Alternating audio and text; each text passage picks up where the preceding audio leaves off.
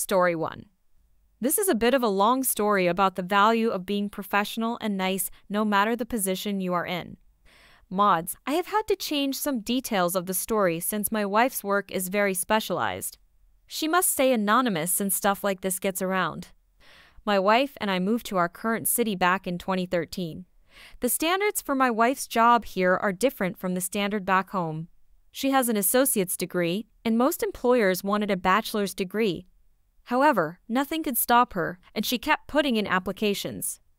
One day, one of the employers she had sent applications to called her back. However, it was not to tell her she had gotten the job. Instead, it was the manager telling her how unprofessional it was of her to apply for positions that were obviously above her. In fact, she said, "I'm going to delete your email from our system. Please don't apply anymore. It's just a waste of our time. I'll send you a letter since you just can't seem to follow directions in my emails." My wife, after she got over her initial shock, asked the manager for her name. "I don't see why it matters, but Ivanka Tulip." My wife said thank you and continued her job hunt. Sure enough, she got the letter in the mail asking her not to apply anymore, citing an inability to follow clear directions. My wife held on to this letter. I told her to throw it away, but she insisted on keeping it. Eventually, my wife landed a job at one of the biggest employers in the city. Not only that, but this employer was the main supplier of business to the employer that was so rude to my wife. Well, my wife is an extremely precocious and hardworking person and eventually got her bachelor's and then became the manager over her crew. One of the manager's responsibilities was to decide who to send business to. My wife told her boss about the letter and what happened and used that as justification that if this is how a business treats potential hires, then they really shouldn't be trusted with their business. Her boss honestly probably did not care very much and just let my wife do what she does. Honestly, my wife is kind of a tough cookie, and it wouldn't surprise me if her boss just gave her whatever it took to keep her happy. Wouldn't you know it, the rude employer's business went way down. In fact, my wife would only give them business if they were the last ones who could be called. This led to the most awesome meeting my wife has had this year. To improve relations, the employer set up a meeting with my wife and her boss and the rude business's top management. They needed this meeting to show how much value they could add. The day of the meeting comes, and everyone introduces themselves. Finally, Mrs. Tulip says she is the manager and how nice it was to meet everyone. That's when my wife said, "Excuse me, I just want to be certain. Are you Mrs. Ivanka Tulip, Ivanka?" "Yes, that's me." My wife, "Oh, excellent. I am so happy to finally meet you in person." Thinking she had an in with my wife, Mrs. Tulip was over the moon. My wife let them carry on and tell her all about how much value they could add to the business and how they could really help out my wife's employer. This is when my wife says, "Well, thank you, but unfortunately I feel that we can't really give business to an employer who we feel has some ethical issues that need to be addressed." Big boss from the rude employer, "Excuse me, we were not made aware of any ethical issues. What are you talking about?"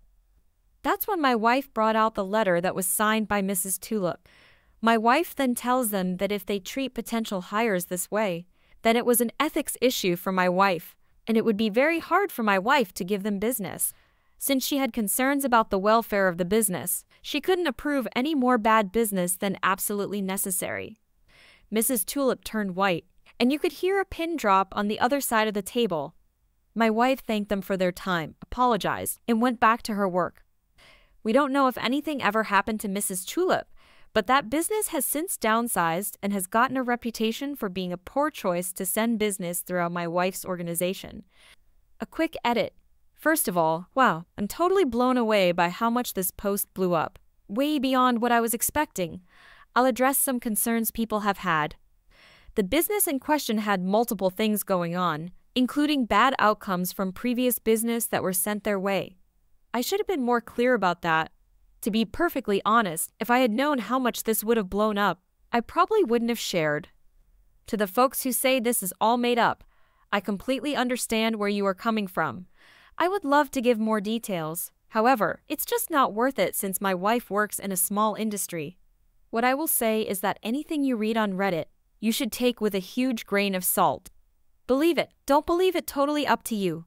I do understand where you are coming from, though, and had I not been there and read this same post from your perspective, I would probably feel the same way. To the folks who think that my wife's only reason for doing what she did was the letter, it's not. All I can say is that the business in question would not have had any issues had they just done what they were supposed to do. That's all I can say about it. My wife's letter was kind of the icing on the cake and an example of poor behavior on their part. Anyways, I hope you all have enjoyed it. Have a great day. I have to get back to work, so see you all on the internet when I get back home. Story 2. This is a super throwback, but it still brings a smile to my face. Also, my writing isn't the best, so please excuse the grammatical errors. I was a rink rat growing up. The only day I wasn't in the skating rink was adult and gay nights calm down. It was the 90s, and that's literally what it was called. Friday night, Saturday morning and night, along with Sunday morning and night, I was there. I didn't even leave between the morning and night sessions. I even went on Tuesday nights as well. I was serious too. I dove deep into speed skating, and not trying to toot my own horn, but I was pretty good and well known. Anyway, I'd been going to this specific skating rink for years and knew everyone. One day, right before I started 7th grade, the owner came up to me and asked me to go out onto the rink floor and tell some kids to slow down. I did and came back, and he asked me how I would like to make $7.50 an hour, to which I responded, "Do I also get in for free?" He laughed and said, "Of course." Boom, first job, and I wanted to be there anyway, so it was the biggest win-win of all time for me. To say I loved it was an understatement, and I did everything besides work the snack bar. DJ, skate counters, floor guard, janitor, hype man, you name it, and I did it. It was some of the greatest times of my life. So much fun, and the owner was super awesome. Also, we were paid under the table, so getting an envelope full of cash every week just felt like a bonus for having fun. To me, it wasn't a job, it was pure fun. It also helped that all my friends were regulars as well. A few years went by, and the owner sold the rink to another guy who we will call Tim. Tim could be an absolute nightmare to work for. He changed the entire dynamic of the place, and everyone felt it. Now, this skating rink was popular and extremely old. Lots of people all over the city knew of it. My mom and aunt skated there when they were kids, if that tells you anything. Somehow, the new owner set up a deal that had the rink making a lot of money. On Saturday night from 7-11, it was skating as usual, but from 11-2-ish/3-ish, it was a club. A local hip-hop station came in there with a local label, Swisha House, and turned the place upside down for those few hours. Every week, the place was packed. There must have been over 2,000 people in there on average, and at $1.20 per person, it added up quickly. Plus, the snack bar would never stop turning out food and drink. We were making a lot of money. Bonus, we also found some good stuff when cleaning up as well. Money, knives, marijuana, jewelry. It was awesome. So Tim has it made, but sometimes he would fly off the handle for little things. All of us weren't sure what his deal was, but he would explode out of nowhere and start talking all kinds of nonsense. I'd started to have enough because we all had worked there for many years without issue. One night, he went too far. I don't like being called outside of my name. It's a respect thing. My own mother didn't do it, and he for sure wasn't. For context, I was in 10th grade now. One night, he was in some kind of mood and, for whatever reason, was taking it out on everyone. I don't remember the exact situation, but he started freaking out on me at about 11:30 p.m. Now, Slim Thug and Paul Wall were in the building that night, so the place was extra packed. Way more than usual. I'm sure we were breaking all kinds of fire marshal rules. Haha. He went ballistic and called me every name in the book while I just stood there with rage building up in me. I'd had enough. For years, this place ran flawlessly, and everyone loved us, so he really didn't have a good reason to treat us in the manner he did. My plan was formed. I immediately gathered everyone else that was working, and we all decided that enough was enough. It was time for a lesson. I gathered the entire crew, and we all quit on the spot. All of us. That meant nobody to serve food, clean, help the Swisha House people, or just carry out general things that needed to be done when 2,000-3,000 people were in the building. He was stunned, his tone changed, and he became very sweet. We weren't having it. As an additional slight, I called the other 2 people that were off, and they showed up to quit as well. Tim had already reached out, so he assumed they were showing up to work. Nope. We left him with 0 workers on the absolute busiest of busy nights, and boy did it implode. He couldn't find anyone to work, so the place went to chaos that night.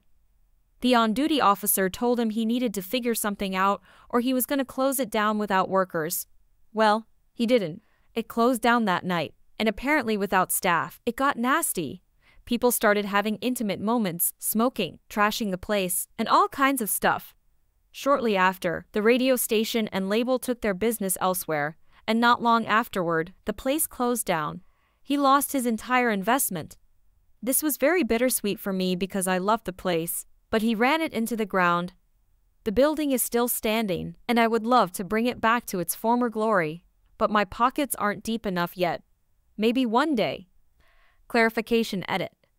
So, allow me to clarify some concerns. First off, this was a skating rink, so no alcohol. I've never seen a skating rink serve alcohol, haha. The club night was only Saturdays. This never happened on any other day. Ever. Yes, it was insanely packed. When I say there were a lot of people, it's an understatement. Also, the parking lot in front of the building was crawling with people, and so was the one to the right of the building, which had a supermarket. A ton of people parked there, so the party overflowed. The people were allowed to walk in and out with wristbands. I know the amount of people was excessive because the building had a 4 AC system, but only 2 worked, so we would go outside throughout the night to cool off because the heat was overwhelming. Hence, the reason customers could come and go. Yes, the crew quit. 3 of us lived on the same block and were childhood friends. The others went way back, and when I say this owner ran the place down, he ran the place down, so it wasn't a hard sell. It was no longer a fun place to work, and eventually that bled over into the customers not wanting to come back. There is another person in the comments who worked with me, and he can back it up. Yes, I was hired when I was 13, 14-ish. Yes, I was getting paid under the table. Yes, I was in middle school when I started and worked there till either the summer after 9th grade or during 10th grade. It was more than 20 years ago, so I can't remember exact dates for the hair splitters. Seeing as how 3 of us lived on the same block, getting a ride wasn't a problem, and eventually, we all started driving. So yeah, old enough. Yes, local radio stations and local record labels put on the shows. Underground hip-hop stars that are insanely popular here still were present every Saturday, which drew huge crowds. The other Redditor in here was the one I called, which was at about 12 a.m., and he got out of bed to come and quit. We all went to Denny's to celebrate afterward.